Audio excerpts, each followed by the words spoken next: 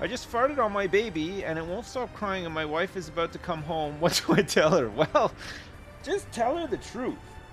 It's understandable. Sometimes you accidentally fart on a baby.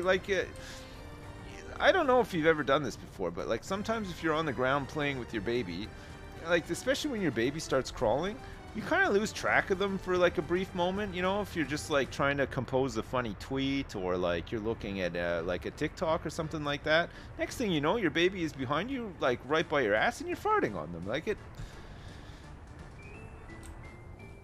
I think it's fine. Just tell her the truth. She'll understand. Everybody's been there.